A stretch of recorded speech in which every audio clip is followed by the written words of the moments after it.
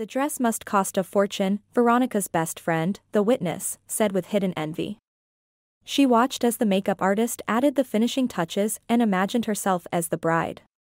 It must be said, she liked it. When you get married for love and walk down the aisle in a cotton robe, Christina thought sadly. But alas, it had nothing to do with her. If it were up to the bride, she would run away from here far, far away, beyond 7 mountains, or even further, to a place where she wouldn't have to marry a wealthy but unloved Nicholas. Unfortunately, Christina couldn't do that. Her father was seriously ill and needed money for surgery. Big money, which a modest librarian, raised in a poor family, had nowhere to get. They didn't have wealthy relatives, so, as often happens, the daughter was forced to agree to a lucrative marriage. She simply didn't see any other way out. "Oh, come on, don't be down," Veronica tried to cheer her up. "It's not us, it's life.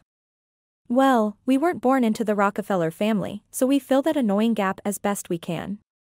"If only it were just that," sighed the bride. "Today Thomas appeared in my dream and I feel like something's going to happen." "It's just nerves," her friend replied. "Pre-wedding jitters." "No, it's not," Christina shook her head. "Thomas. Well, maybe it's just nonsense." "Christina, Thomas is no longer with us," her friend said quietly. "But you are. And Nicholas is. And everyone knows he's been pining for you for ages.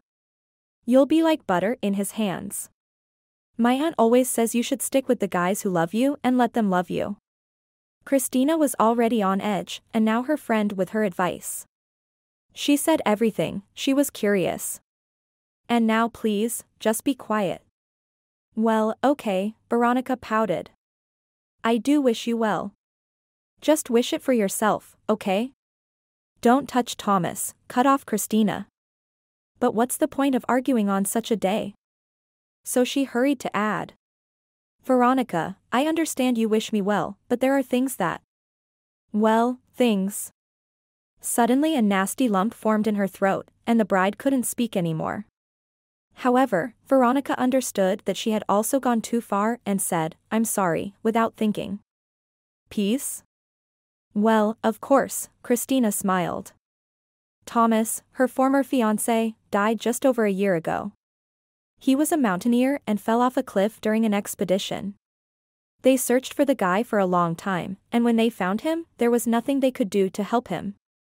One of the members of the mountaineering group suggested that the rope could have been cut. Who would do that, argued another. Thomas had no enemies. What is true is true. Thomas was remarkably peaceful and completely non-conflictual. I can't even imagine who he could have crossed paths with. It wouldn't hurt a fly. And the rope could simply have worn out." But since the first employee assured that Thomas was very meticulous about his equipment, the investigation did not ignore the version of the deliberately cut rope. When Thomas's colleague said he had no enemies, he wasn't entirely right. However, how could he know that Thomas and Nicholas, that is, Christina's current fiancé, had been enemies since school? However, Nicholas was not liked at school at all, but still. If time changed their relationship, it only changed for the worse. School enmity turned into real hatred, and already being adults, Thomas and Nicholas became sworn enemies. Thomas graduated from college, got a job in a mountaineering group, and after working there for 6 months, he proposed to Christina. She gladly accepted, and a couple of days later, they announced a commercial expedition at work. Christina really didn't want to let her fiancé go, she had a bad feeling about it. "Christina, what's wrong?" Thomas asked with a smile. "Work is work, and you know it's no worse than mine." "Yes, I know," she sighed, "but I can't help it." "Oh, stop it," the head over heels in love guy waved his hand carelessly. "Everything will be fine. I'll go on the expedition, earn some money, and we'll start preparing for the wedding." All friends and relatives of the young couple never ceased to sincerely rejoice for them. They were already looking forward to the joyful wedding of this beautiful pair, but the terrible news of Thomas's death dashed all hopes. After the funeral, Christina went to the cemetery every day and mourned the deceased fiancé in solitude. It was easier for her to bear the bitterness of loss this way. My beloved, my good one, she whispered with her lips, no one will ever take your place in my heart. But misfortune never comes alone. Mr. Felix, Christina's father, fell seriously ill. Initially, he was misdiagnosed. After some time, it was corrected. But by then, precious time had been lost. Only surgery can help you, said his treating doctor, Mr. Andrew. Well, surgery is surgery, sighed the father. I need to sign up. Not only that, the doctor replied, somewhat embarrassed. The surgery, in your case, is not free. And what's the price? Mr. Felix inquired. Mr. Andrew clicked his calculator, then promptly showed the patient the screen. I see, he said resignedly. Christina's father worked as an electrician, and such a sum could only be dreamed of. I'll find the money, Dad, Christina said. Where will you get them? Her father chuckled sadly. If necessary, I'll rob a bank, his daughter replied decisively. The next day, Christina did indeed go to the bank. Of course, she didn't intend to rob it, but why not try to apply for a loan? Unfortunately, you're denied, said the young man in the crisply ironed white shirt. But why? Banks don't give out such statements, the credit specialist shook his head. But maybe there's a way to increase the likelihood of approval? Of course there is, the guy smiled broadly. You just need to find a higher paying job or marry a wealthy man. I can't advise anything else. Besides, it's not within my duties. Goodbye. Christina walked sadly to the bus stop, contemplating whether to try another bank. Tears blurred her vision. This is medicine for you. If you have money, treat yourself to your heart's content. Any whim for your cash. And if you don't? You might as well lie down and die. She could ponder this for as long as she wanted, but there was no use. Hey, beauty, she heard a male voice as she passed by the business center parking lot. Nicholas. Lord, the last thing she needed for complete happiness was him. He owned a hotel, and as far as she remembered, rented an office there. Oh, hi, Christina replied wearily. Went to the bank? Nicholas inquired. Are you following me? I just had to, her former classmate grinned. There seems to be only one road along this alley, to the bank. And how did it go? The girl sighed heavily. I see, Nicholas nodded. Need a ride? Christina wanted to refuse. She knew she was liked by Nicholas and not just by him. So she really didn't want anyone to see her with an old admirer. What else would they say? She hadn't even buried her fiancé yet, and she's already riding in a car with another man. However, Nicholas was insistent, and Christina was too tired. Besides, she wanted to get home as quickly as possible. One downside, the attempt to apply for a loan had failed. How's your father? Nicholas asked sympathetically. Christina sighed again. I understand that you need money for treatment? For surgery, she replied. I see. Kristen. Yes? I've been thinking about you all the time. Nicholas, you understand. I understand, he nodded. And I also understand that there's nowhere to get money for your father's surgery. I'll try another bank. If one rejected me, it doesn't mean another will. I never thought you were so naive. He shook his head. That's exactly what it means. Another attempt in such a short time. Almost 100% rejection. Don't believe me? Ask any bank employee. Kristen, I could have helped you. Thank you. I'll manage without your help. Well, don't get upset. It's just not smart, honestly. As it turned out, Christina, who had recently lost her fiancé, accepted Nicholas's courtship. As often happens in a small town, the girl gave local gossip something to talk about, and quite a bit. The upcoming wedding of a successful businessman and an unremarkable, except for being very beautiful, librarian became one of the most discussed events. She caught herself a rich one, some said.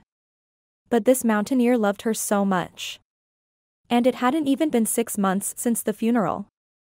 No, Christina wouldn't do that, others objected. She's doing it for her sick father. Or maybe he took advantage of the situation. In general, as many people, as many opinions. Well, those opinions interested Christina least of all. The main thing was to operate on her father. Some particularly curious citizens bothered to come to the registry office just to gawk at the newlyweds, and this was at the end of February. A splendid snow-white procession of 10 cars, led by a limousine, pulled up to the registry office. Nicholas, a true gentleman, helped the bride out of the car, and they headed into the registry office. James, finally, the presenter clapped her hands. We're late, we're late. You're not alone for a moment. Wait, what, James? Nicholas frowned. We're Bennett, well, at least I am for now, but... Yes, but you're for James, said the registry office employee. Your time is 12:15.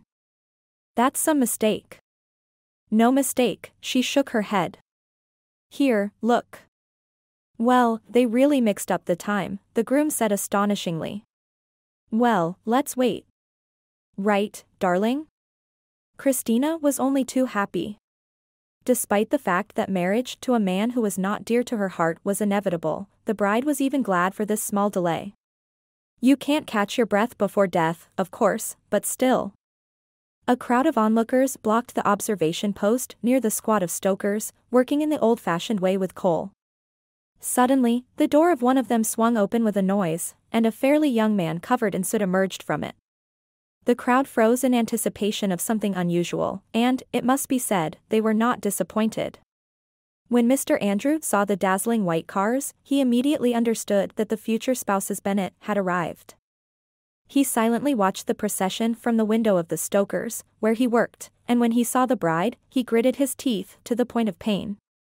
Waiting until Nicholas and Christina entered the registry office, he approached the car and with a finger dirty with soot, he wrote one single word on it.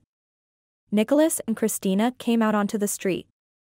Dear guests, the groom said theatrically, there has been a slight hiccup. You see, we mixed up the time, so we'll have to wait. The guests laughed. Well, one of the business partners chuckled. Mr. Nicholas was in such a hurry to marry this charming lady that he confused the time of the wedding ceremony. Christina shuddered. She thought to herself, strangers. The word seemed mocking to her, and overall, Kristen felt terribly uncomfortable among these people, the cream of society, as it were. Absolutely right, Nicholas said smugly, embracing his bride. Nicholas, can I go to the car, she whispered. I'm freezing. And it was true. The fur coat worn over the thin silk dress was purely decorative and couldn't provide any warmth. Well, of course you can, he replied condescendingly, as if talking to a child. And that's when he finally got on Kristen's nerves, but it was only the beginning. When they approached the limousine, they saw the word Thomas written in large letters on the hood. Kristen felt uneasy. The 4 letters, painted in either paint or soot on the snowy white background of the limousine, looked absurd and sinister at the same time. Kristen's face turned pale, practically indistinguishable from her wedding dress. She looked at her groom and suddenly remembered that they hadn't particularly liked each other in school, and afterward either.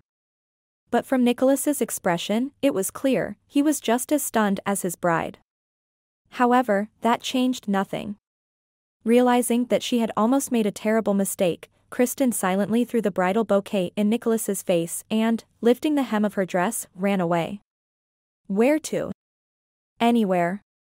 Nicholas's first thought was to catch her, but the clumsy groom had a timely realization. Kristen embarrassed him in front of the guests, but chasing after the runaway bride would only worsen his already unenviable situation.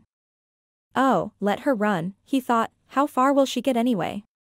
And Kristen ran and heard. What happened? What's the matter? Who does she think she is? The guests were, to put it mildly, astonished by the bride's violent reaction. And her flight from her own wedding was seen as disrespect not only to her husband but to everyone present. This is how one businesswoman, who was present at the ruined wedding, highfalutinly expressed it.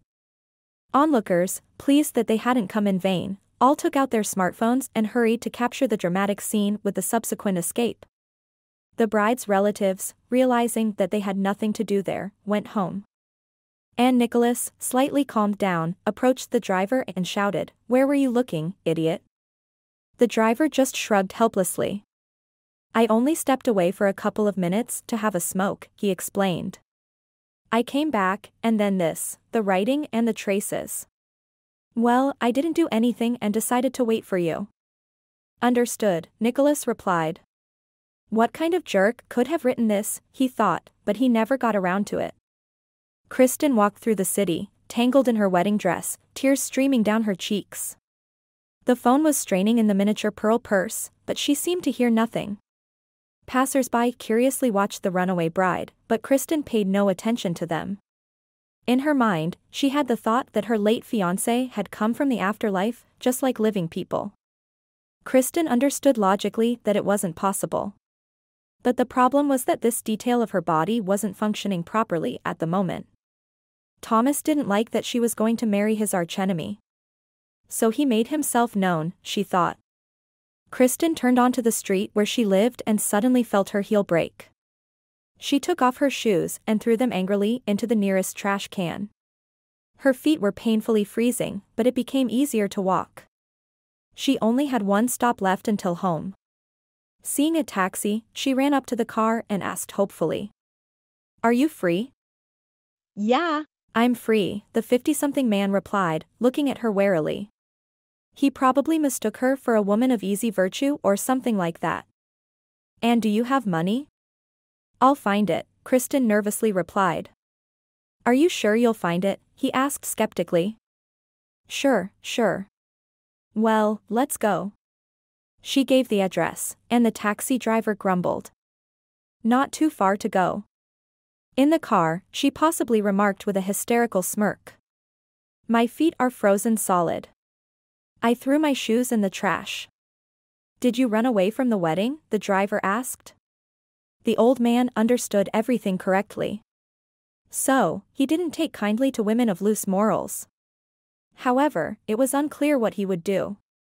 What if he decided to take her and deliver her quickly to Nicholas, like a package? "Get in, sign here." "How do you know?" Kristen asked fearfully. "What's so hard to understand?" he chuckled, as if he only ever transported runaway brides. "Or is your wedding dress your everyday attire?" "And if it is, so what?" the would-be businessman's spouse challenged. "Nothing," shrugged the taxi driver. "Just looking at you girls, and I can't figure out what you want from life. Is the groom at least rich?" "We've arrived," Kristen stated, ignoring the driver's questions. Fortunately, somehow there was money in her purse. And miraculously, there was enough, or else she'd have to go back down. "Christina," exclaimed Agatha, embracing her daughter. "We didn't know what to think. My goodness, you're barefoot. Where are your shoes?" "Does it matter?" Kristen shouted. "Does it really matter? Thomas came to me from the afterlife to express his protest, and you're asking about some shoes." "Shoes? Kristen, what's wrong with you?" her mother asked. "We saw you throw the bouquet in Nicholas's face and run away. What's going on? We still don't understand." "I'm telling you, Thomas came to me from the afterlife. What's so hard to understand?" the fugitive shouted. Kristen's nerves were at breaking point. She couldn't stop herself anymore. "Leave her alone," came Frederick's voice from the bedroom. "Agatha, can't you see she's not herself?" Her father's voice reminded Kristen that she hadn't been able to help him with the operation. "Poor Dad," the girl sobbed.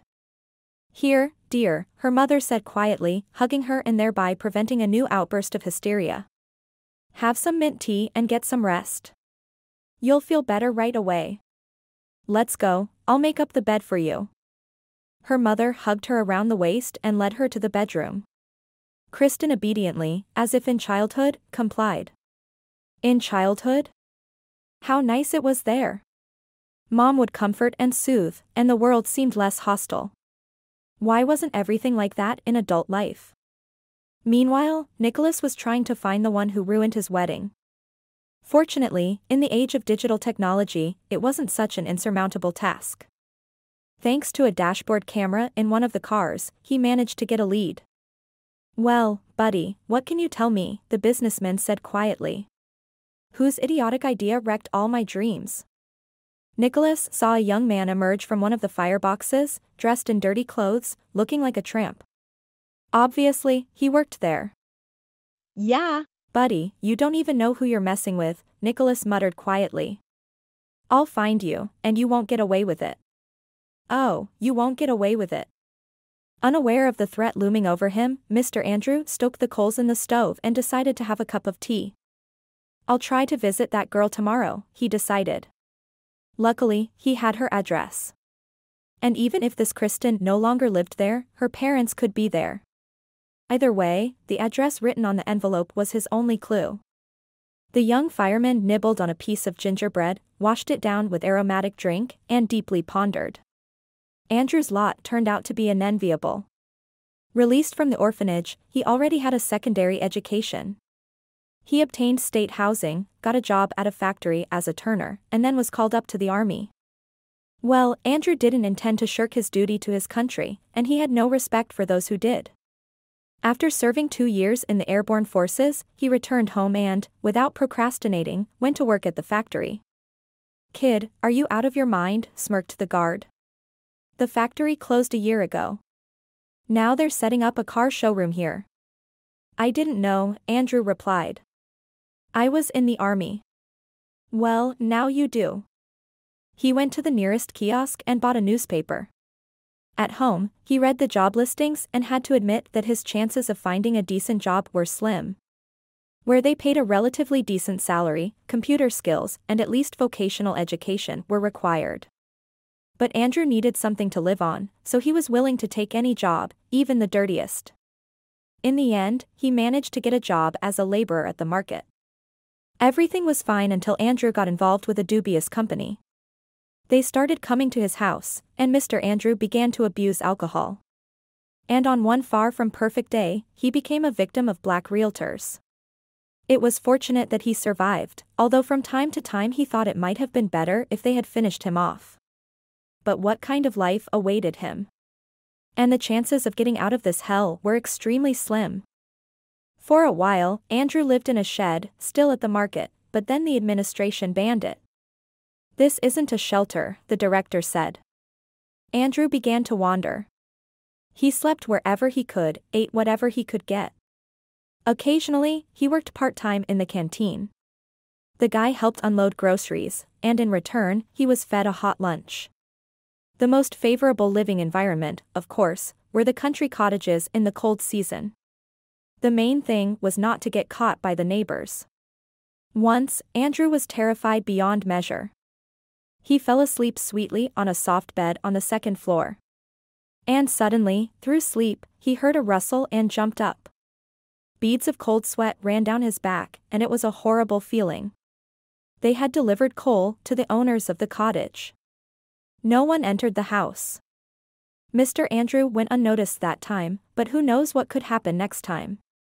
And he decided it was better to quit squatting before they mistook him for a thief and swept him away.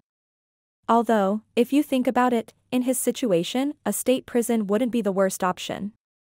After all, there would be food and shelter. Except Andrew wasn't a criminal, unless you counted trespassing. So, it was, you could say, not a crime, but a matter of survival. Once, Mr. Andrew was walking in the forest and stumbled upon an abandoned cabin. Well, why not, he thought, not a bad place to live. Andrew continued to work as a laborer at the market, and over time, he managed to somewhat furnish his humble abode. A compassionate vendor of household goods gave him a portable gas stove, so now he could have hot meals and somehow wash up. Near the forest were mountains. Andrew often watched climbers. And a little over a year ago, he made a terrible discovery, the body of a dying young man who fell from a high cliff. Andrew knew that in such cases, you shouldn't touch the person. "So, I'm going to get help to the country cottage," he said. Ah. The guy moaned. "No need." "What do you mean, no need?" "They'll take you to the hospital, and they'll help you there." "Hold on a little longer." "They won't help. I'm dying." Buddy, can you give a letter to the girl? What letter? Mr. Andrew asked. In the pocket of my jacket. There's Christina's address, my fiancé, I love her very much. Tell her. The guy lost consciousness, but it seemed he was still alive. Andrew, as if hypnotized, reached into the pocket of the young climber's jacket, and the letter was indeed there. He felt sorry for this guy. But maybe, after all, he could be saved? The tramp thought. Well, who knows what he said. When it hurts so much, you involuntarily say you're dying. And he ran towards the village. The road along the cliffs was good, well trodden, so the car could easily reach the scene. Mr. Andrew ran without looking, and he didn't notice the huge SUV. And then it was pitch dark. He woke up in the hospital. Well, thank God. Maria, the nurse, sighed with relief when she saw the patient open his eyes. How long have I been lying here? Mr. Andrew asked, realizing from the nurse's tone that his unconscious state had lasted definitely more than 15 minutes. Well, a few months, Maria replied. A few months, he exclaimed incredulously. And am I going to live? The doctor said your progress is good, and your body is young, so you'll make it, she smiled. That's good, Andrew breathed out. He no longer wanted to die. Now he understood why God had made him linger on this sinful earth. He had to deliver the letter to the unknown girl. It seemed her name was Christina. And where are my things? Andrew suddenly asked. Where are they? Why are you so worried? The nurse wondered. Your things are in the storeroom. All safe and sound. But you didn't have any documents with you. Where do you live, anyway? In the mountains. In the mountains? Yes, I'm homeless. Maria sighed heavily. She knew very well how doctors treated vagrants. Listen, conspiratorially, she said, when the attending physician asks you about your documents, just say you lost them. You know, they flew out when you got hit by the car, okay? Okay. Mr. Andrew spent another month in the hospital. His body was slowly but surely recovering, and that couldn't but make him happy. Occasionally, Andrew would go out into the hospital yard, sit on a bench, and ponder about how to live on. It seemed his coma had shaken up his whole consciousness, and now one thing was clear, it was time to quit vagrancy. He knew quite a few tramps who ended their days right on the street, and he terribly didn't want to repeat their fate. I'm only 22, Andrew thought. Life is just beginning, so it's time to fix everything. But first, I must deliver the letter and the photo at all costs. I wonder, what happened to that guy? And only later did he learn that the climber had died. Mr. Andrew left the hospital and first thing visited the address indicated on the envelope. There was no one at home. And he left. Then Andrew had other things to worry about. After all, he needed to somehow sort out his own life, not get involved in someone else's. He got a job at the boiler room nearby the registrar's office. When Andrew mentioned the housing problem to the boss, the guy brought him to a small but cozy house not far from the boiler room. Manage it, no fuss, but I think it'll do for now. Of course, it will, Mr. Andrew rejoiced. All this time, the letter with the photo of the guy who, you could say, died in his arms, and the girl were with him. Andrew wouldn't even think of reading someone else's message, but why not take a look at the picture? In the photo, the deceased and a pretty unfamiliar girl with dark blonde hair and gray eyes framed by lush semicircular eyelashes were looking cheerfully, unaware that their happiness would soon come to an end. One day, Andrew accidentally overheard a conversation between two women at the market. Have you heard? Christina, the librarian, is getting married to Bennett. Bennett, the other repeated thoughtfully. Is he the hotel owner? That's him. And not so long ago, her fiancé disappeared, the woman said disapprovingly.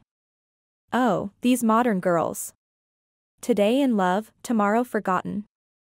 Andrew's heart raced anxiously. Christina, it was about her, the ladies were saying. That's the charm of living in a small town. But in this case, they were helpful to Andrew. That's right, the woman agreed. And when is the wedding? This Saturday, can you imagine? Oh my. Well, no shame, no conscience. Mentally thanking fate for sending him these gossiping old ladies, Mr. Andrew bought some food and headed home. Everything seemed to be falling into place perfectly. He moved to the city, got a job, and now nothing was stopping him from fulfilling the late man's last wish. And the boiler room where he worked was near the registrar's office. Seems like someone up there finally remembered him. When Mr. Andrew saw Christina hand in hand with the rich man, he felt uneasy. Then anger took over. Unbelievable. Andrew thought. The guy loved her so much, and she traded him for this fat cat. However, what happened next made the stoker change his opinion about the bride. When Mr. Andrew approached the house where Christina lived, his heart pounded furiously. Why? He didn't know himself, but the fact remained. The door was opened by a woman in her 40s. Hello? Andrew greeted politely. I'm looking for Christina. And who are you? I'm a good friend of her deceased fiancé, he replied. Oh, I don't know if, the woman replied with a sigh. Kristen. Mom, everything is fine, the daughter, who appeared behind her, said. I'm fine already. Come in, maybe some tea? I won't refuse, Mr. Andrew replied. Actually, I'm not quite Thomas's acquaintance, he confessed, and then told Christina everything as it was, and finally handed her the letter and photo. Thomas always carried this picture with him, the girl said quietly, and her voice trembled traitorously. And when she read the letter, she cried bitterly. You know, Mr. Andrew, I even envy you a little, she smiled through tears. You envy me? Why? Well, because you were the last one to see Thomas alive, Christina explained. How I wish I could be in your place. No, you wouldn't want to be in my place, the guest smiled sadly. Just like in mine, Christina sighed and unexpectedly for herself told the barely familiar man how it happened that she had to agree to marry a rich man. Now I think fate sent you to me, she smiled. Whenever I think of a life with Nicholas, I feel sick.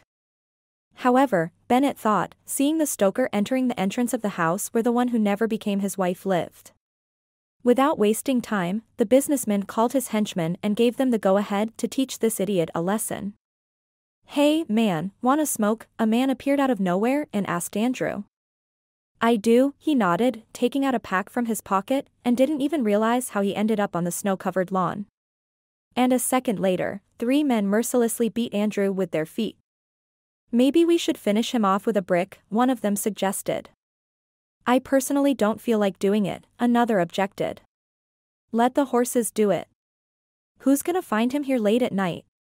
Plus, he might catch a cold.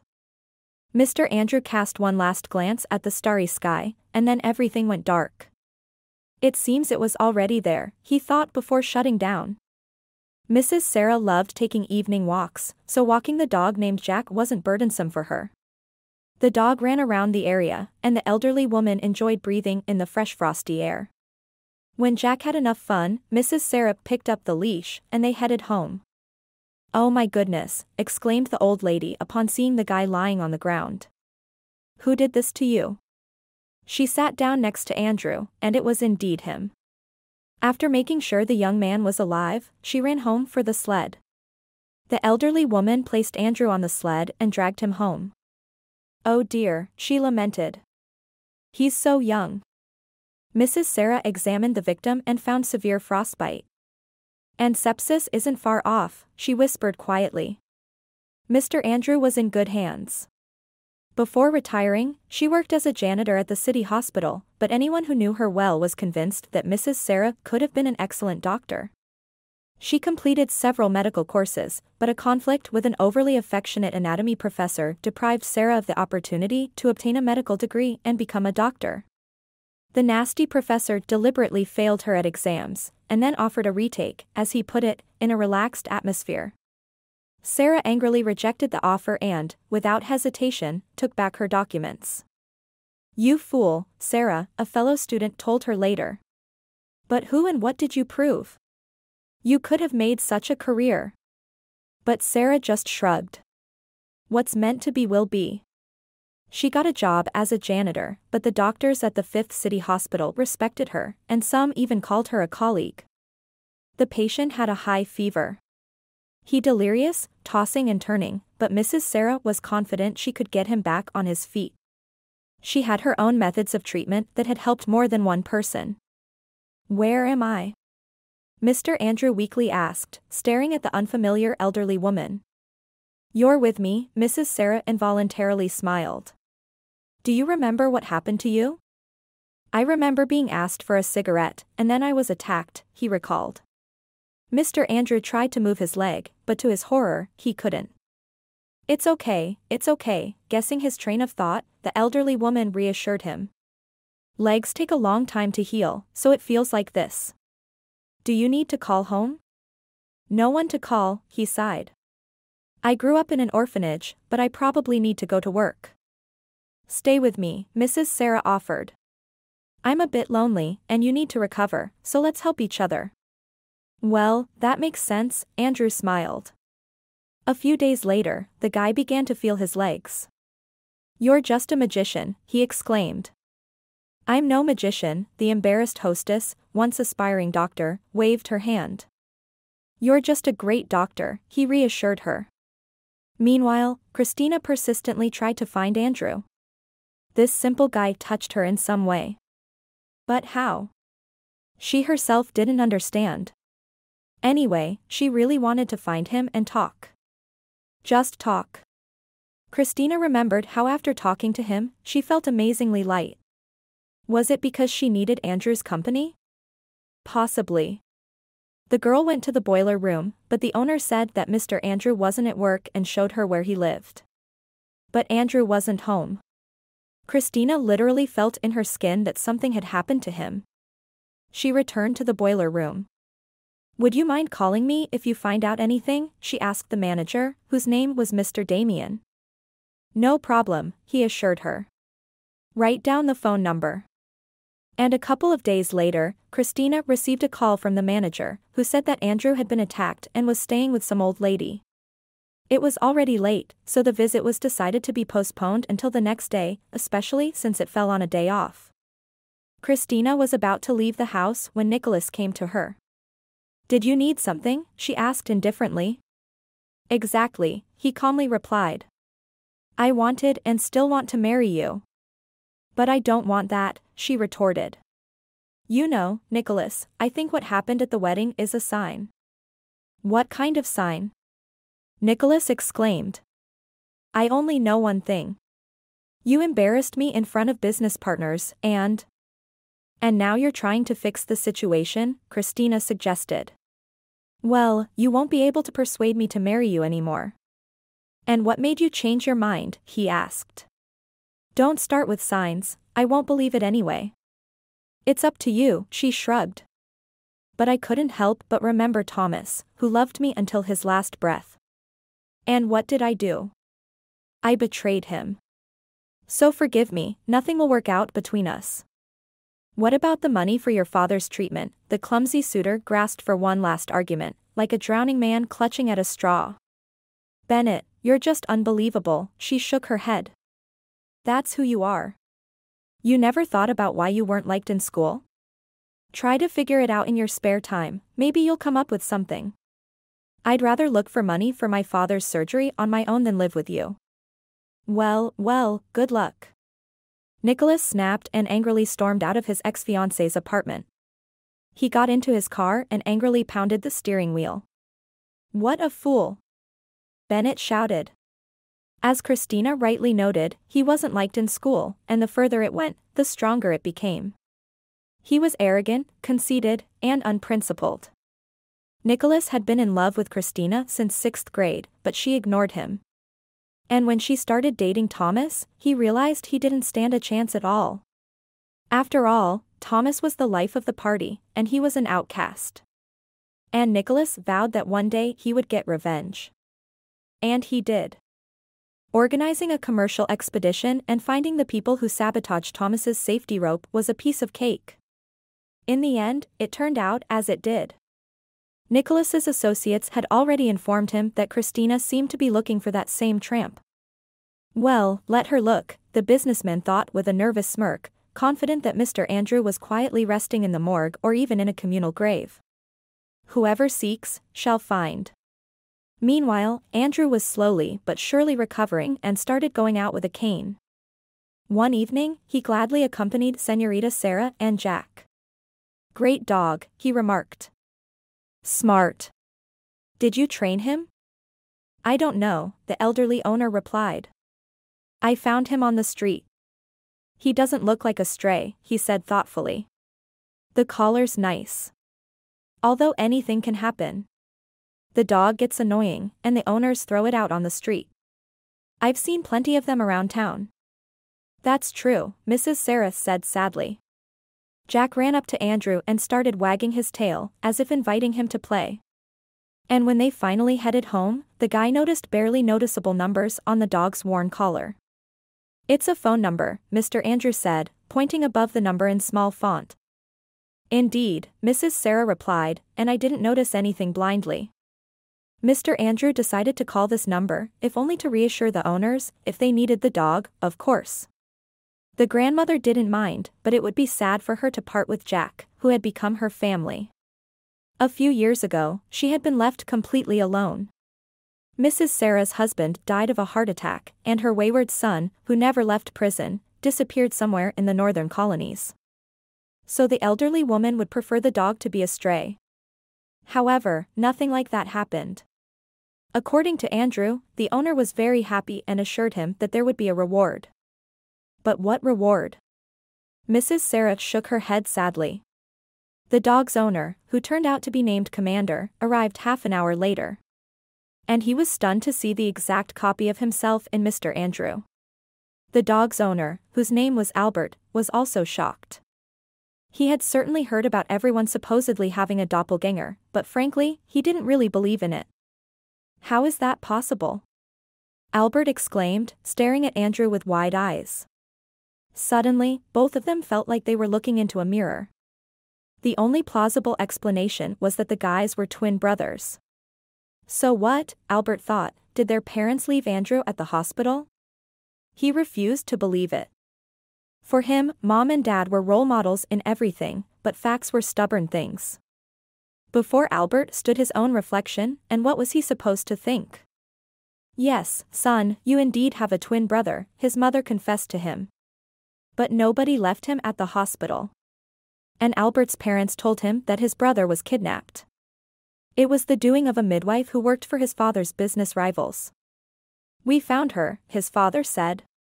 "But that scoundrel never confessed where she took the child." "We tried to find him," sighed Mrs. Elaine. "But unfortunately, we didn't want to tell you about it. We tried to forget ourselves, although, God knows, it's very difficult. And now it turns out that Sebastian is alive." Andrew corrected Albert with a smile. "And for us, he's Sebastian," Mr. Stevens said sadly.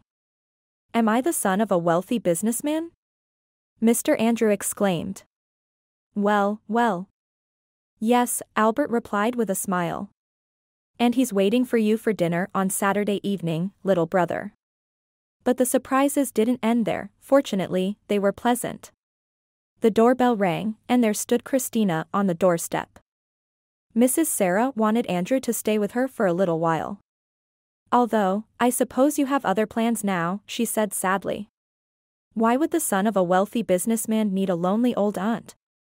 Mr. Andrew even took offense. "If it weren't for you, I'd be on the other side by now," he said. And Christina, who was there at the moment, thought that one deceased was enough for her. After getting to know Andrew better, she realized that she seemed to be falling in love again. For her, Andrew became a model of honesty and justice. Not to love such a guy would be a real crime. Take this letter story, for example. Why on earth did he need some Christina and her message? He could have just thrown it away and been done with it. Especially since he had his own problems at the time. But, it seems, the lady named Fate brought them together in this way. "I'll definitely stay with you," Mr. Andrew said. "You cook such delicious borscht and pancakes." "Oh, what a flatterer you are." "Flatterer or not, I really don't want to lose touch with you." Really? Of course, he said with a smile and hugged Señorita Sarah. Andrew indeed had many plans. After all, he was about to get an education, and he had already enrolled in preparatory courses. He decided to become an engineer. His twin brother, Albert, worked in administration, and he had some connections in the healthcare system. Thanks to this, he helped the bride of his found brother to cure her father. It's just some kind of miracle. Agatha rejoiced. And Albert also gave Mrs. Sarah a puppy of the same breed as the one she found, Commodore. Loneliness with this lively little one was definitely not threatening her. Finding out that the father of his runaway fiancé was now in good health, Nicholas was completely discouraged. Frankly, deep down, he hoped that Christina would crawl to him on her knees and beg him to marry her. All right, I'll agree, but on my own terms, the scheming businessman dreamed. But everything turned out completely differently from what Nicholas imagined in his rosy dreams.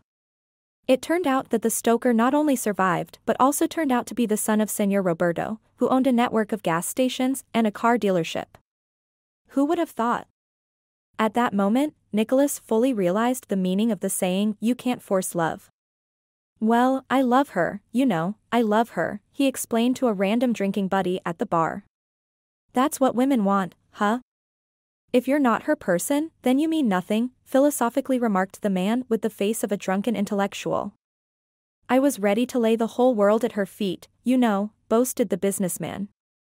"But she doesn't need your world," the bottle guy retorted with a smirk. "We'll see about that," said Nicholas. And, grabbing the car keys from the table, he rushed out of the bar. "She doesn't need the world," muttered the considerably drunk businessman. His Mercedes swerved, narrowly avoiding a collision with an SUV whose driver gave Nicholas an expressive look and twirled his finger by his temple. "You're nuts," he muttered and, stepping on the gas, headed towards the city exit. There he collided with a truck. "Is he alive?" Nicholas heard a male voice as if through cotton wool. "He's alive all right," another man replied. "But the question is, can we save him? I beg you, please save him." Nicholas wanted to shout, but for some reason, he couldn't. "I'm cool. I'm cool," he said deliriously. "Cool, cool," the paramedic said wearily. "Who will need you and your coolness if you can't even walk?" In the hospital, Nicholas kept repeating how cool he was in his delirium. "Do you even know who I am? I'm a real mobster. I managed to get rid of a guy, then organized an assassination. In short, I've got it all under control." The nurses exchanged glances. One of them pulled out her smartphone and quickly turned on the voice recorder. "Why do you need to know that?" asked her colleague. "He's delirious. You never know what someone might say in this state." "Yes, anything, but usually, it's true," the girl replied and turned to Nicholas. "Who did you get rid of? What assassination?" "First, I got rid of my fiancé's husband, then I arranged an assassination attempt on a vagrant." Nicholas's tongue stumbled, but overall, he spoke relatively coherently. "My guys took care of him properly, but he, the parasite, survived." "It seems like this is no delirium," the skeptical nurse said slowly. Yeah. "People have been talking about it in the city for a long time," whispered her partner. Consciousness returned to Nicholas, and suddenly he felt unbearably cold. And when the businessman emerged from the anesthesia and slowly opened his eyes, he saw two policemen next to him. "Awake?" one of the officers asked cheerfully. "Huh?" Still not fully grasping what was happening, Nicholas nodded. "Well, good," the policeman summed up. "Every word of yours has been recorded, so as soon as you're fit, we're moving you straight to prison." "You have no right," he protested. "Are you taking advantage of my condition? I demand a lawyer." "Everything will be provided," promised the second officer. "A lawyer and everything else you're entitled to. But it's unlikely to help you much. Murder with attempted murder is no joke. A wedding is always beautiful and exciting. And this time, thank God, it really was." "You're lucky, Kristinka." Veronica sighed. "One can only dream of such a handsome guy, and from such a family too." Is that happiness? Laughed the happy bride this time. Oh, come on, Veronica, your turn will come. Don't forget to catch the bride's bouquet. Deal. In addition to relatives and friends, those people who extended a helping hand to Andrew when he needed it were not forgotten. Mr. Damien and Mrs. Sarah. The latter, upon receiving the invitation, simply burst into tears. Oh, thank you for not forgetting Grandma, she said. When the newlyweds left the registry office, the guests began to shower them with rice and rose petals. Bitter, they chanted, and the newlyweds didn't keep themselves waiting long. If only Andrew and Christina could, they would have kissed for eternity. The wedding celebration ended, and it was time for everyday life. Christina no longer worked at the library, now she was a senior specialist in administration. Andrew studied at the Polytechnic Institute to become a mechanical engineer and worked remotely as a sales manager at his father-in-law's car dealership. He finally mastered the computer and now felt like a genius. Christina was proud of him with all her heart. Not everyone can get out of the swamp they stupidly stumbled into after the army. But it all depends on the first, most difficult step. And Andrew took it. Not only for himself but also for his beloved wife and the future family, which, as it turned out shortly after the wedding, was about to grow. Oh, the prodigal son returns with interest. Mr. Roberto laughed upon hearing the news. Not only did he find himself, but also a bride and a future heir. The family is growing. Great. Too bad I won't live long enough to see 10 grandchildren from Albert. Who knows, maybe following my brother's example, fate will turn its attention to me, the son parried, glancing at the pretty witness who caught the bride's bouquet.